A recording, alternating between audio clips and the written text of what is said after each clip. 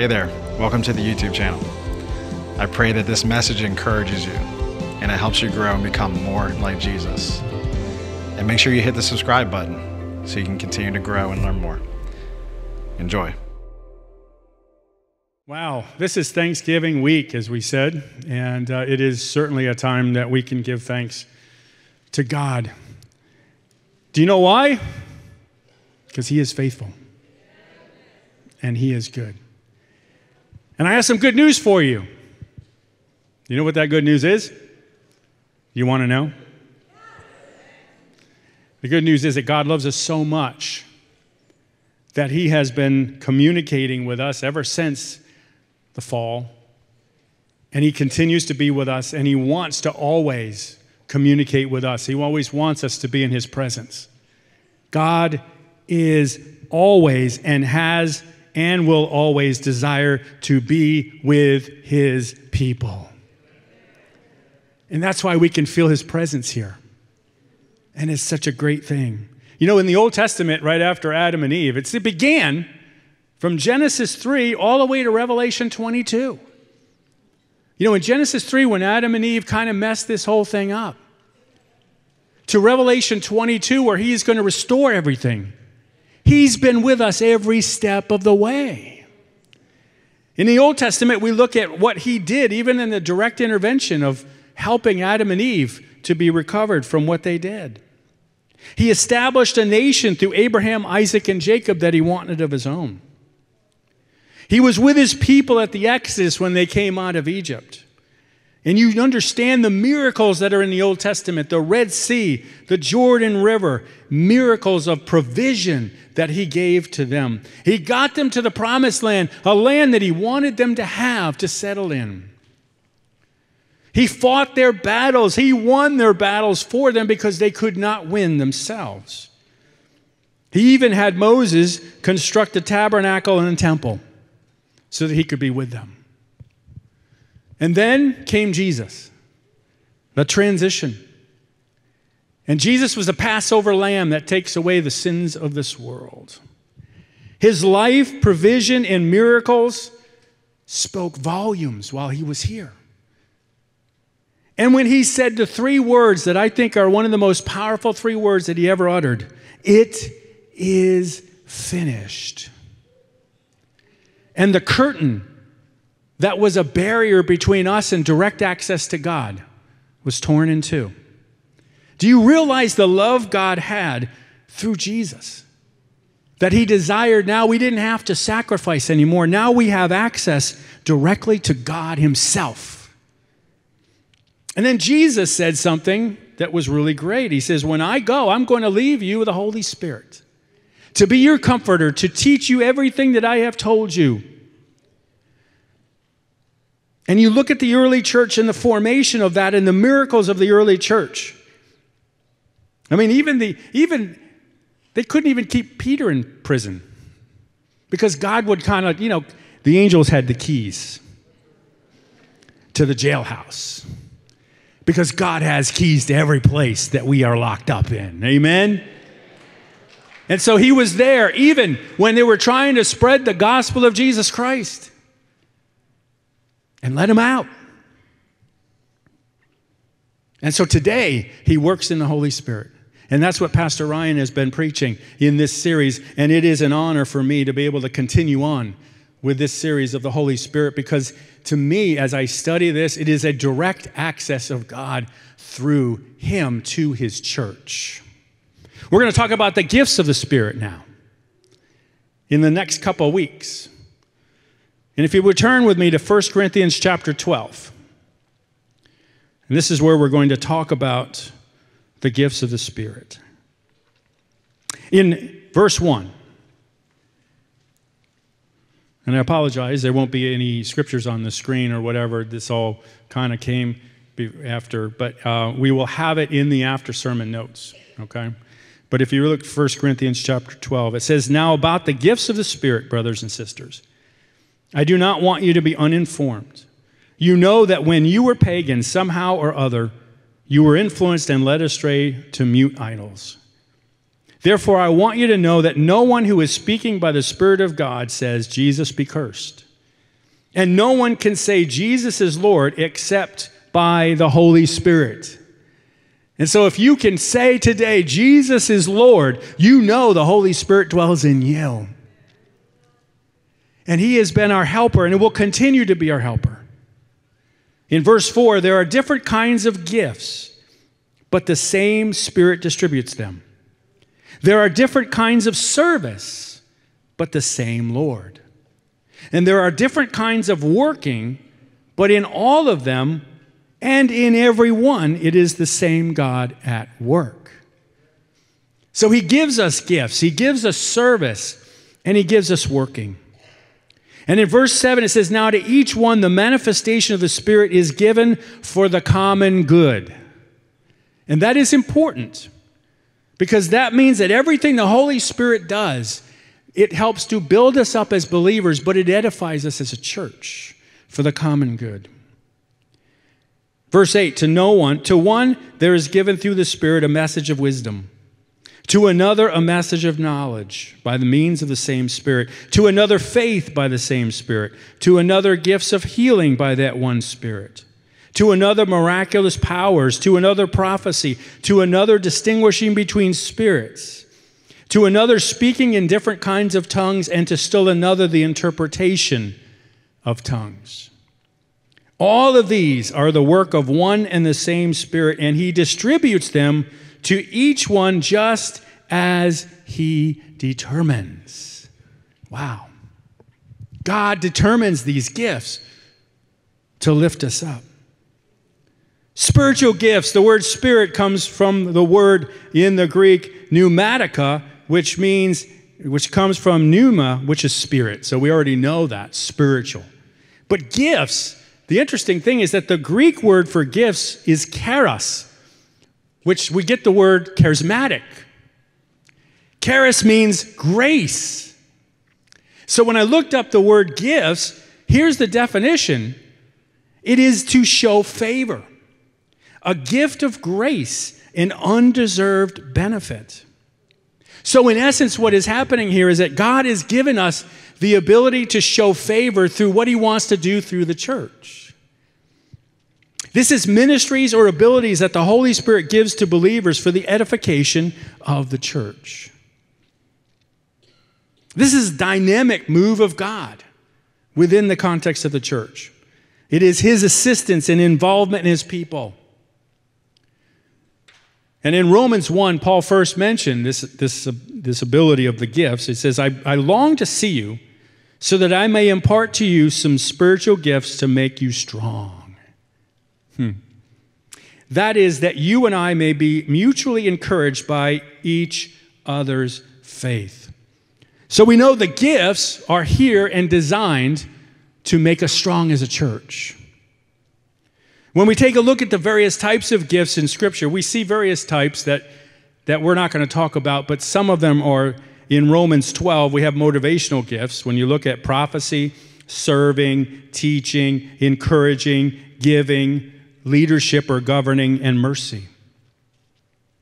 There are also ministry gifts in the latter half of 1 Corinthians 12, where it says apostles, prophets, teachers, workers of miracles, healing, helping others, administration, and tongues. Why? Why do we have the spiritual gifts? Well, in Ephesians 4, we have the answer. In verses 11 to 13, it says, it was he. It was who? God. It was he who gave some to be apostles, some to be prophets, some to be evangelists, and some to be pastors and teachers. To what? To prepare God's people for works of service, so that the body of Christ may be built up until we are all reach unity in the faith and in the knowledge of the Son of God, and become mature, attaining to the whole measure of the fullness of Christ. The reason why he gives these gifts, the reason why he moves in our lives through the Holy Spirit, is to build us up. It is to perfect us. It is to allow unity to happen. It is for the knowledge of Christ to be perfected in us so that we can be mature. So what did God give the spirits for? The gifts of the Spirit. He gave it so that we could be perfected and to grow and to be transformed. How many of you have ever heard of the fruit of the Spirit? See, the fruit of the Spirit is the same. It's something that is manifested to help us to grow in the Lord. And there are 9 of them that are mentioned in Galatians chapter 5. Love, joy, peace, patience, kindness, goodness, faithfulness, gentleness, and self-control. So Anthony De Palma was talking about the similarities and differences between gifts and fruit. And I find this to be very interesting. You see, the fruit and gifts, both of them have the source as the Holy Spirit. That part of what God wants to do to bring us transformation. They both do not originate with the believer apart from the Holy Spirit. You can't possess these unless you have the Holy Spirit in you. They both are supernatural. They don't come from inside of you. They're given to us by God. And the overarching purpose is to edify the church, to edify the body of Christ. But the neat thing about it is that they're both not received in their finished form. You are working into it. Some of us may need to learn how to love more. Some of us need to learn how to be patient more. Some of us need to learn how to be self-controlled more, right? So they're being perfected. Same thing with the gifts.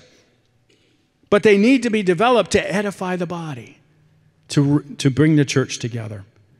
Fruit is developed to mature the believer. So see how they kind of work together. It's like God has given us the tools. Are these tools in your toolbox? Are you able to grow individually so He can use you in the gifts of the Spirit? Because that's exactly what He needs for us to work together. You see, the need is to mature and develop and grow and transform into the image of Christ. God does not want us to stand still. He needs us to continue to move forward. And I said this at the 9 o'clock. If you are standing still, the enemy it's easy for him to get you. So you have to be moving in maturity. You have to be moving in unity. You have to be moving in the fruit of the Spirit so that you can be used to help edify the church in the gifts of the Spirit. In 2 Corinthians chapter 3, in verses 17 to 18, it says, "Now the Lord is the Spirit. And where the Spirit of the Lord is, there is what? There is freedom. And we who with unveiled faces," we have unveiled faces. You know, Moses, when he had an encounter with God, he was so radiant that he had to veil his face. But we, with unveiled faces, all reflect the Lord's glory. You reflect the Lord's glory and are being transformed into His likeness with ever-increasing glory, which comes from the Lord, who is the Spirit. Wow. You reflect His glory. You see, I don't really care how much you don't believe that. Because inside of you, God exists, and He is there to reveal His glory through you. And He reveals it through the fruit of the Spirit, but He also reveals it through the gifts of the Spirit. It is God being able to be here with us. He is with you out there, and He is with us in here.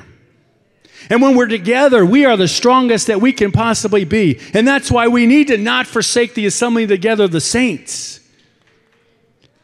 And all the more as you see the day approaching. You've got to have the tools to overcome the darkness. You've got to have the tools to overcome depression. You've got to have the tools to overcome anxiety. You've got to have the tools to overcome doubt and fear. And God has given it to us. He wants to edify the church, and so He's given us these gifts. But there are differences between the gifts and the fruit, too. You see, fruit inside is the result of the indwelling Spirit. When the Spirit works in you, the fruit grows. Do you know that the word fruit actually implies growth? It's like it has to grow in you. You have to perfect it. Lord, give me the fruit of self-control. You know, sometimes He's going to give us a little bit of adversity to help us to grow in that fruit. Lord, help me to love a little bit more. Well, then He might bring an unlovable person to you. So you learn to live through God's love. Joy, peace, patience. It works inside of us. But gifts are the result of the empowering Spirit. The empowering Spirit that it is resident in us. Fruit are ethical in nature. It helps us to behave better. But gifts are charismatic in nature. There is power and anointing in the gifts to be able to edify the church. All believers are required to demonstrate all the fruit of the Spirit. You have access to every single fruit of the Spirit. Did you know that? No excuses. Well, I just don't have patience. I've heard people, I've said it, I just don't have patience for this. Well, get your toolbox out and access the fruit of the Spirit in your life. You know? We are to demonstrate all the fruit of the Spirit, but God does not require all believers to have all the gifts. Because the gifts are going to work separate, because they come from the empowering of the Holy Spirit. Fruit are acquired through receptivity and earnest desire, but gifts are the sovereign work of the Spirit. Believers are required to manifest spiritual fruit, but the manifestation of the spiritual gifts is at the bidding of the Holy Spirit. Think of how God is with us today in the Holy Spirit here. He gives us fruit so we can work with Him individually, but He gives us the gifts so He can empower the church to continue to be in unity and transformation. And He needs us to be there. So the whole bottom line is that faith builds up the individual believer, but gifts edify the church as a whole. George Wood, who is a general superintendent of the Assemblies of God, he was a national leader a few years back. He wrote this about the gifts. He made these statements. He says, gifts are given for the benefit of the body of Christ's work in the world. They are not given so that we can be stars. I just love that. Folks, if you've been using the gift of the Holy Spirit, you are not a star. You're just being used of God. Gifts should not be confused with spirituality. Some people measure their spirituality on the basis of their gifts. Listen, God used a donkey. He can use us, right? How many know what I'm talking about? It helps to have the fruit of the Spirit in you so God can use you in whatever gifts. But if God should use you in the gifts, it doesn't mean you're a spiritual person. It just means God wanted to use you at that particular time. Now, we become spiritual, right? We become spiritual so He can use us more. That's the hope that we have in the church. George Wood said, we don't go wandering after people simply because they have gifts. Somebody comes up here and somebody lays hands on somebody and they get healed. So they have a gift of healing at that particular time. And now we're following them around. Where's Ryan? I need healing. You know? And there is power in that. And there are some people that actually do have that gifting. But how many of you know at any time, at any way, you could pray for somebody and they can be healed? So again, it is at the direction of the Holy Spirit and what He wants to do in our lives. Gifts are often matched with natural inclination and abilities. So what I do in counseling requires a lot of wisdom and knowledge. And so He kind of matches that. And I see that being used in my ministry. Gifts are developmental in nature, which means we develop them. We don't rest on them. We allow them to develop. Gifts are not proprietary. I practiced that between the services. I had a problem with 9 o'clock. Gifts are not proprietary.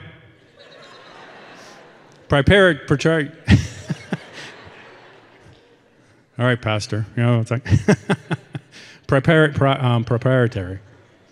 In other words, hey, one of my favorite restaurants is Ruby Tuesday.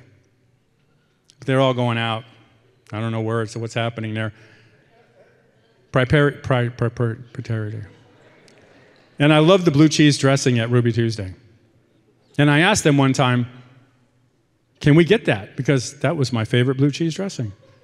And they said, no, we can't. That's proprietary. I did say that right before.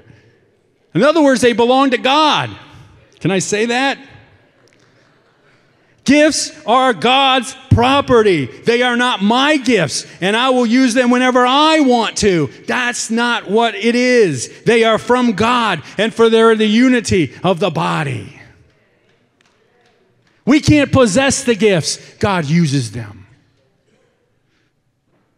The gift each uses will be confirmed by the body of Christ. Nobody can be rogue and kind of use a gift, and especially if nobody ever agrees with it or somebody is disagreeing with it. It's got to be confirmed by one or two or three witnesses. George Wood said, there is no true ongoing function of a gift unless it has the ratification of others in the body. So don't go rogue. Stay spiritual. And it really behooves us to grow in the spiritual aspect of the fruit. And we grow in the Lord so that we know that we're being used in. But how about this? Gifts not only work in the church, but George Wood says that in the book of Acts, when you look at the vast majority of the gifts that are used in Acts, they are outside of the church, in the marketplace. Did you know that any of the gifts can be used not just in the church, but in a small group atmosphere? They can be used at your home. They can be used when you're driving down the road and talking to somebody. They can be used at Food Lion when you get that Holy Spirit tapping on you and say, hey, somebody needs encouragement. It can be used at any time, not just in the church. The last thing that George Wood said, and I think this is really powerful, that gifts cannot be divorced from love. Gifts cannot be divorced from love. And this is the important thing. I did not see this before, but when I was studying this, do you know the gifts of the Spirit are seen in 1 Corinthians 12, and then it continues again in 1 Corinthians 14. But there's one chapter that doesn't seem to fit. Right in the middle. It's called chapter 13. And what is that typically about? Love.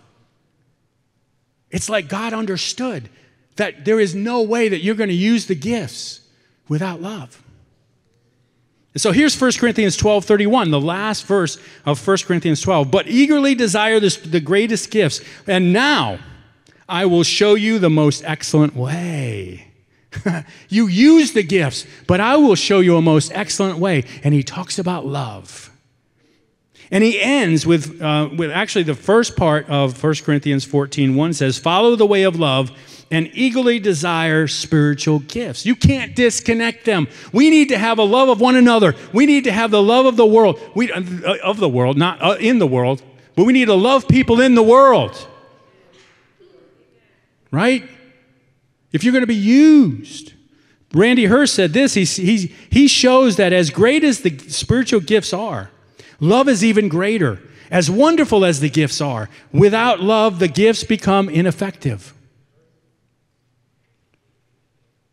The gifts are excellent, but love is more excellent. Love is not in competition with the gifts. Love is what makes the gifts effective. Amen? They become effective because we love one another. They become effective because we love people that don't know Jesus. All right, I'm sorry, the booth there. I neglected to show the chart, so we're going to show the chart here and what we're going to be doing out of 1 Corinthians 12. So basically, there are 9 gifts that were described in 1 Corinthians 12, and over the next 3 months, we will be talking about them. Not really, Ryan, pay attention. All right. When we look at the gifts, what do? We see God at the top, and he is the one that gives us the gifts. And so when you see the line going down to the church, it just illustrates that this is truly gifts from God for us as the church. So what we're going to do now is we're just going to take one at a time, and we're going to kind of give a little bit of a synopsis of it. How many of you have been used in a spiritual gift at some point in your life? Anybody? How many don't know if you've been used in a spiritual gift, but you probably have been. You guys are more spiritual than the 9 o'clock. I got to tell you that. Just kidding. Just kidding. Because you have more hands being raised. So let's take a look at the first gift. The gift of wisdom. The gift of wisdom. What this is speaking in utterance of wisdom spoken through the operation of the Holy Spirit. And it applies the revelation of God's word or the Holy Spirit's wisdom to a specific situation or problem. Out of all the gifts, I think that I, myself, am more proficient and have seen the gifts of wisdom and knowledge used in my office. And it is really kind of neat. How many of you have had it where you know the scripture, right? You know what's going on in the word, but when you're talking to somebody, there just is a supernatural manifestation of something you had never even thought of before. And a way that a certain scripture is used, you know, it's like so cool when that happens. Sometimes I've looked at people and said, did you hear what I just said? Because it was profound, it was wisdom, it was wise. But because it comes from God, and there's a certain feeling about it that comes from Him. And you know that you know that you know. When you use, let me tell you something, when you're using a gift of the Spirit, you will know it's from God. And it edifies others. Now, this is different than having the wisdom of God, which is available to every one of us for daily living. So when you study the Word, you are practicing wisdom of God for your daily living. This is attained by diligent study and meditation on God's ways and His Word. Okay? But what we're talking about is that when you're administering to somebody and all of a sudden something just comes out of you that is so profound, it manifests itself. Probably from what you've already learned. You know what one of the greatest examples of that is Jesus. When the Jews wanted to bring this woman caught in adultery. How many of you know that story? This woman's caught in adultery, and of course the law says that we must stone her. And so they bring her to him in order to trap him. And then Jesus kind of writes on the sand and the ground, and then he says these words, which I think cut to the heart. If any of you is without sin, let him be the first to throw a stone at her. Wow. George Wood says this is a word of wisdom. This is Jesus using that because it went beyond what they could even understand. It nailed them in their hearts and they had to walk away. And that's the power of a word of wisdom. And when you're paying attention to the Holy Spirit, He can give it at any time. Amen. Spiritual wisdom that goes straight to the heart. Let's take a look at the second one, which is kind of really close to it, and it is the word of knowledge. The word of knowledge is an utterance inspired by the Holy Spirit that reveals knowledge about people, circumstances, or biblical truth. And it's been said that it's often connected to prophecy, which we're going to talk about next week. Now, this is not book learning or scholarly knowledge, but an utterance of divine knowledge. And once again, I've been in my office before, and you've ever been talking to somebody, and all of a sudden, there's a word that just kind of comes to you, what that person has been dealing with. And it just is there. And so when I kind of investigate it, you usually get things like, how did you know? Do you know God can reveal sin through the word of knowledge? You could tell with somebody, and the Holy Spirit, don't ever be, I don't want to be on the receiving end of that. But God can give you wisdom and knowledge. And it kind of covers both. See, the difference is, and the preacher's commentary says this, that wisdom is almost synonymous with to reveal truth. That wisdom which is nothing less than the knowledge of God Himself. It's sort of a revelation of who God is in that particular moment. But knowledge has to do with a practical application of wisdom to human life and to all of life's situations. George Wood talks about this, the story of David after he committed the sin with Bathsheba, and the prophet Nathan came to him. And the prophet Nathan knew what was going on, and he had a word for David. And it ended up helping him to repent. Jesus with Nathanael in John chapter 1 Verse 43, it says, the next day Jesus decided to leave for Galilee. Finding Philip, he said to him, follow me. And Philip, like Andrew and Peter, was from the town of Bethsaida.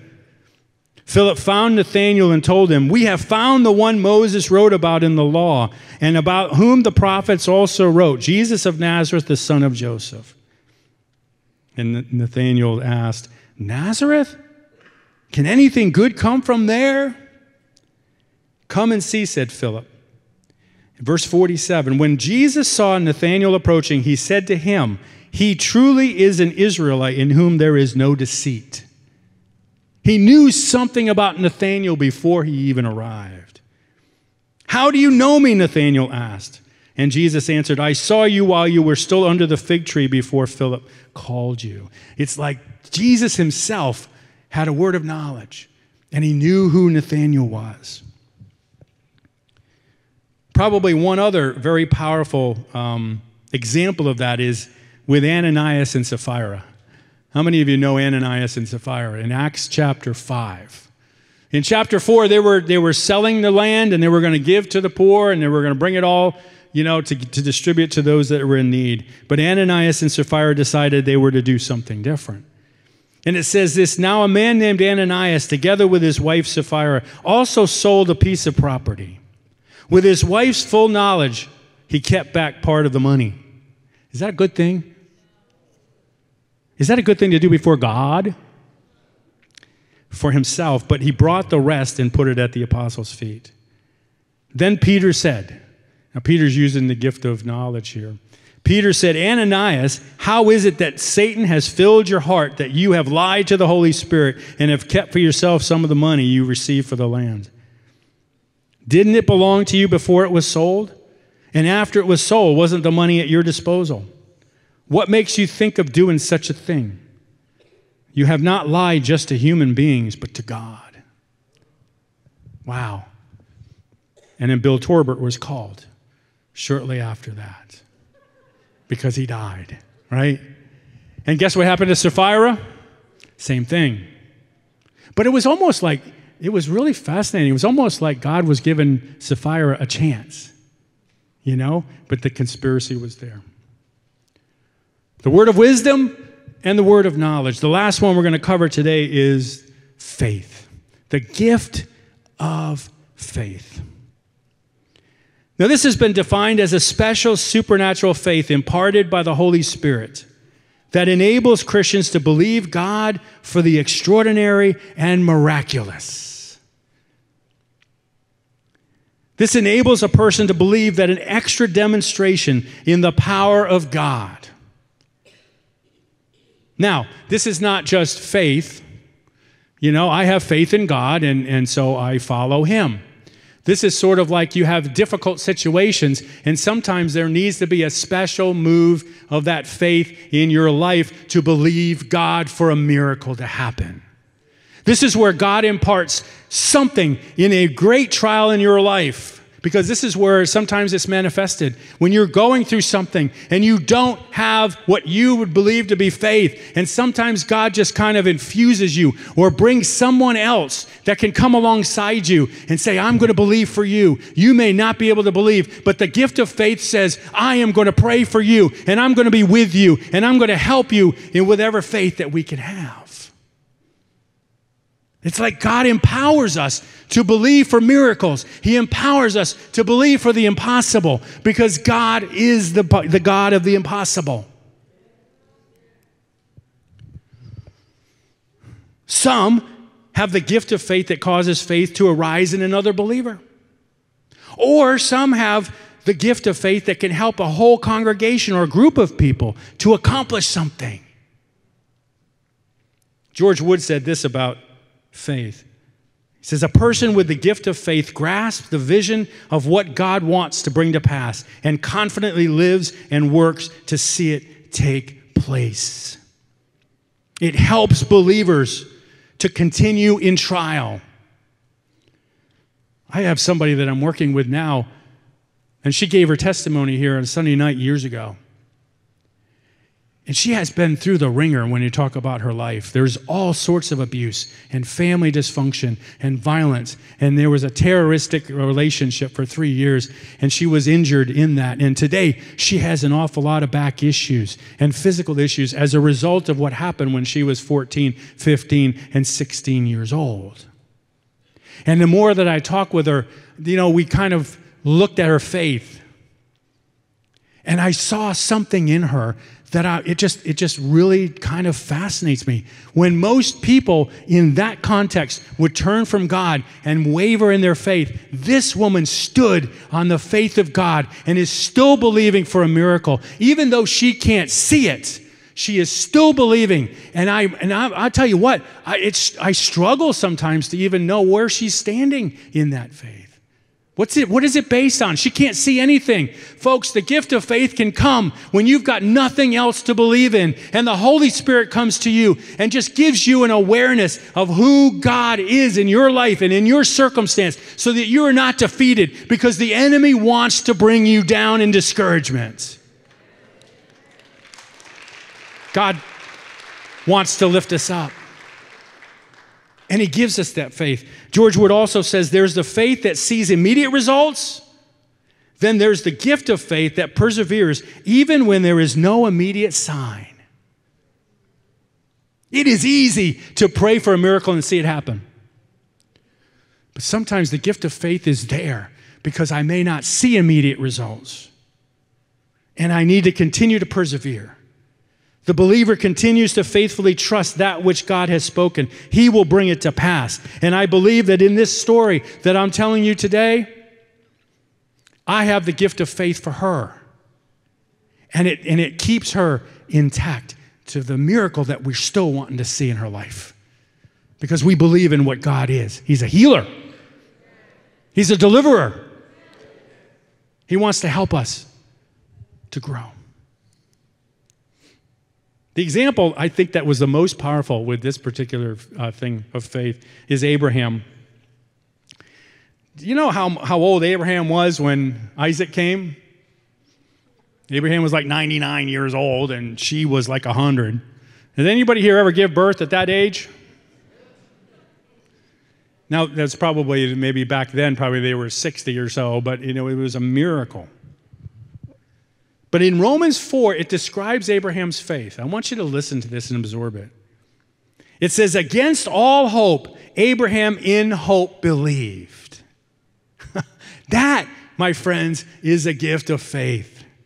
Against all hope, when he could not see anything, he believed still in God. And here's how it goes. Abraham in hope believed, and so became the father of many nations, just as it had been said to him, so shall your offspring be. Without weakening in his faith, he faced the fact that his body was as good as dead, since he was about 100 years old, and that Sarah's womb was also dead. Yet he did not waver through unbelief regarding the promise of God, but was strengthened in his faith and gave glory to God, being fully persuaded that God had power to do what he had promised. God promised it. He stood on it. So shall your offspring be. And he did not give up. He did not look at the circumstances. And to me, that is an Old Testament gift of faith. Because you know what it says? It says here, this is why it was credited to him as righteousness. His faith. Folks, what I'm hoping happens here is by the time we end next week and do all 9, that you'll be able to see how you can be used in the gifts of the Spirit. Now, how many of you, since we've talked today, believe that you've been used at some point in the gift of the Spirit? You know what I'm saying? It is not something that you control. It's something God does. Amen? Amen.